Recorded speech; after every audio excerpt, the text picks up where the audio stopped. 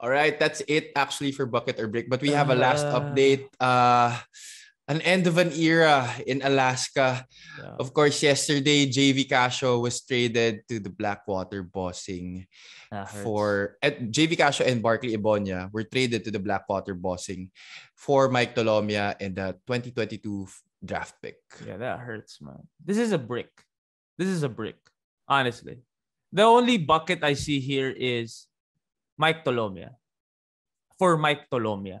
It's a good from Blackwater to Alaska. Let's talk about Mike Tolomia first. Career-wise, for sure, you're gonna go to what do you call that franchise? Like a legendary franchise, like a franchise with such great history. Yes, we all know what Alaska has done in the PBA. He's gonna play for Coach Jeff, who is also a legend. Be able to compete. Like, in all honesty, like let's not beat around the bush. Obviously, he's gonna be able to compete in this team compared to when he was with Blackwater. So that's a bucket for Mike Tolomia. This is a great move for his career. Sobrang swerte niya na siya yung naging trade. And hindi na siya ganun wala na siya masyadong kaaway sa pwesto. That's true. And also, sinasabi ko kasi, yung Blackwater, they don't have a lot of trade assets. Mm-hmm. First, they used Simon Enciso, which was their first trade asset. Now their trade... Parang ngayon, si Tolomia na lang nakikita kong trade asset eh. Tsaka maybe si Baser for a little. Pero hindi rin. But I don't think they're gonna trade Baser. Pero hindi rin masyadong nagpakita si Baser kasi. Oh, this last season. Tsaka sabi ni Coach AV, he wants Baser to come back to his usual form, his old form. He wants Baser to be their lead guard. Oh, that's exactly one of the reasons why they got JVee. They got JVee to be the mentor of Baser. So I understand that whole thing. And that's definitely a bucket for Mike Tolomia as an individual. But the thing is here, Mike is a great player.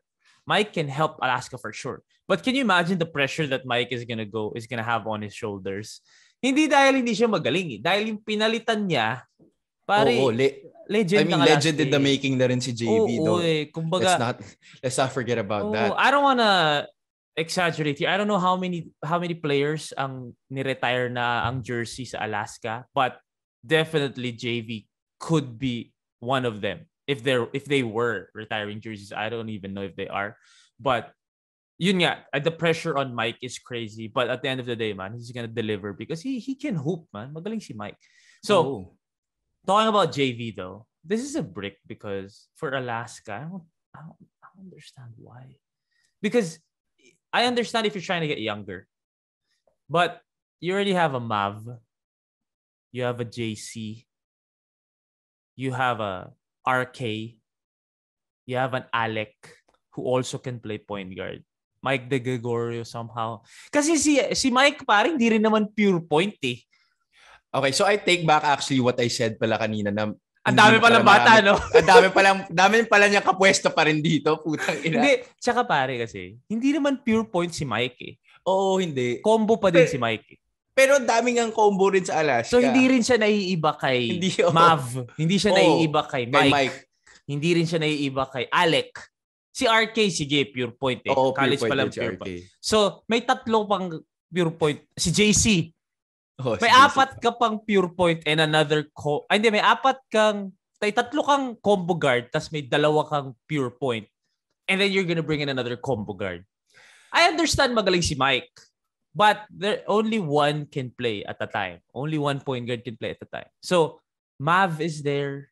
Mike is there. JC is there who also played a great bubble. So, it's a brick for me because if you're gonna have someone, sana yung 24/7 makakatulong sa'yo. Because when we're saying on the court, sige on the court, masakit sa akin to, pero aminin na natin, JVee is not the same. Medyo father time is na rin eh. Tsaka medyo dumarating na yung mga point guards na mga Mikey Williams, di ba? Mm-hmm. Kumbaga athletic na to mga to, Stanley Pringle. So JVee is not the same, yes, I understand that. But JVee still can hoop. Makakatulong pa rin si JVee sa'yo. But the more important thing for me is, off the court, hamak mas malaki ang advantage mo kung may JVee ka. Compared, nothing against Mike ka. But I think aminin din naman ni Mike, yung experience, leadership, di ba? Yung nadaanan na ni JVee, ang tagal na eh. So off the court, I feel like JVee's a bigger asset. Okay lang siguro kung kailangan mo, like, if you're getting a Mikee Williams na tipong, ito na talaga yung lead guard ko, 30 minutes. Naintindihan ko yun. But, I don't see rin na, parang feeling ko, Mike is also just gonna squeeze into an already stacked backcourt. Diba? So, that in itself, feeling ko lang, mas asset pa rin si JVee. Plus, you're getting rid of Barkley Ibonia. That move I didn't understand. Doon ako medyo mas nagulat. Kasi gets ko yung JVee if they were looking to go younger. Yeah. But Barkley... You can somehow justify the JVee trade. Masakit lang talaga. But, syempre. Masakit eh. Masakit si JVee won a championship with Alaska. He is the lone guy left. From that championship From that team. 2013 champion team. And you get rid of him as well. So, pero yung Barkley Ibonia, wala kang na-trade for him also. Kasi draft pick eh. You don't know yet who's gonna be the draft pick. Plus second round ang basa ko, di ba? First. I don't know. Let me confirm that. Basta draft pick. You're not sure kung sino yung makukuha mo dun. But you got rid of someone. Barkley Ibonia, ang ganda ng pinakita, lalo na ng first bubble. Mm-hmm. Di ba? So, I don't know why they made this trade. Masakit. Pero, wala eh. Tapos pare, people are saying that This is the second round. second round pa. No way you're gonna get a Barkley Ibonia in the second round. Man. No way. I mean, I think Barkley Ibonia was in the second round, pero still like he was a gem. Nakaano ka na nga, nakapulot ka na di ba? One of the rare ones. Kasi a lot of second round guys don't work out. Like Taylor Brown didn't really show out. Let's face it.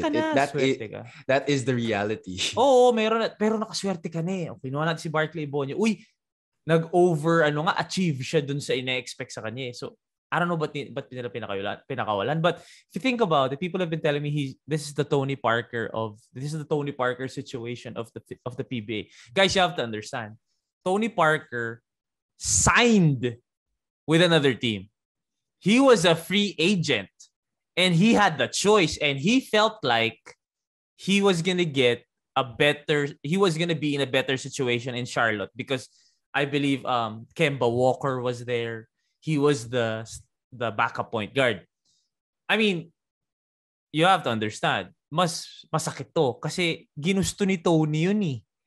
Ginusto ni Tony yun, guys. Free agent siya, pumirma siya. Yun yung nakakagulat doon. Ba't pumirma si Tony Parker sa Charlotte? Ito hindi. Trade to eh. So walang choice si JVee dito. So mas masakit to. I understand na from the surface, a long-time Spur, from a long-time ace, you trade them away to become a bossing and become a Hornet. Ang layo, no? Bossing Hornet. Ang layo. May pero din talaga tayong pagka-jologs dito. Pero, but, I understand what you're saying, but that guy signed. This one traded it out. Like, wala siyang choice. So, it's a brick for me, honestly, man. All in all. Objectively rin. Objectively rin, bro. Kasi, yun nga eh. Like what you were saying kanina, the JVee CASIO thing could be justified, but the Barkley Ibonia talaga, hindi ko talaga ma-justify yung Barkley Ibonia.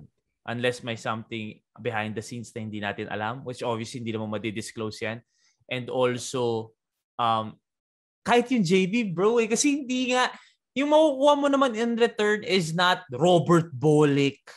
Hindi naman yan Stanley Frank. Do you think he's of that caliber pa rin if you trade him for like a Robert Bolick? Hindi nga rin. Kaya nga, if I was gonna trade him din naman with someone who's gonna squeeze into the rotation din naman, who's gonna get 15, 20, 25 minutes lang din naman. Dito na ako kay JVee kasi yung tulong naman ni JVee off the court, iba naman.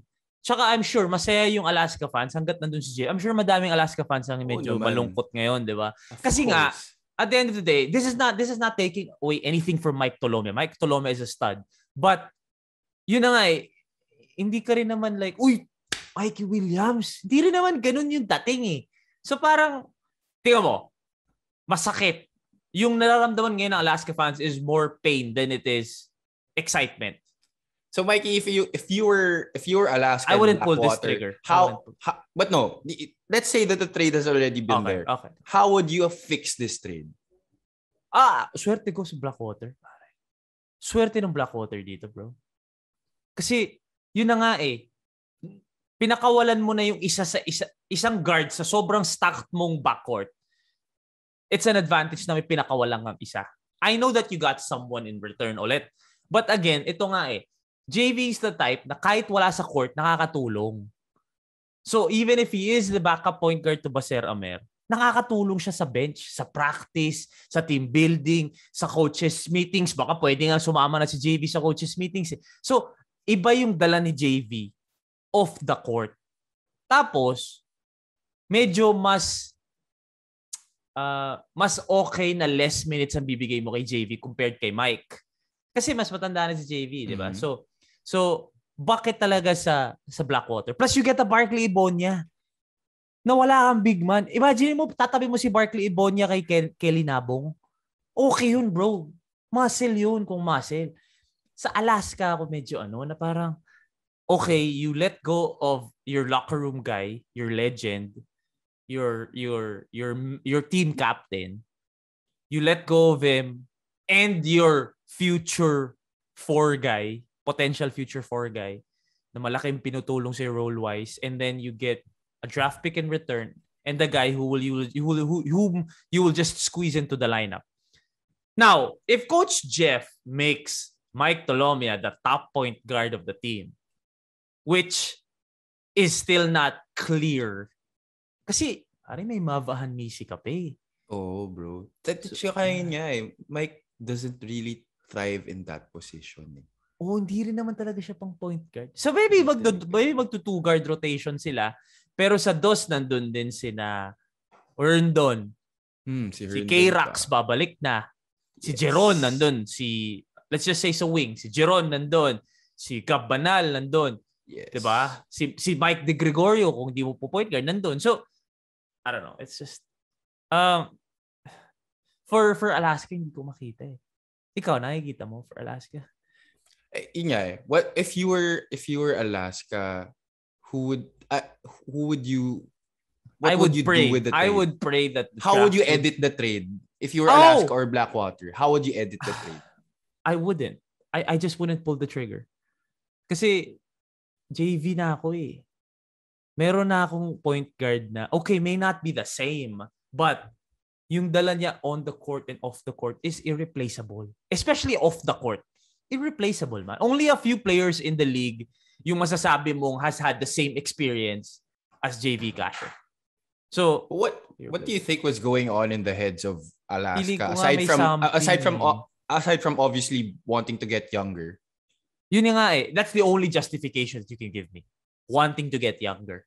And also, on the court, maybe mas malaki na yung production ni Mike.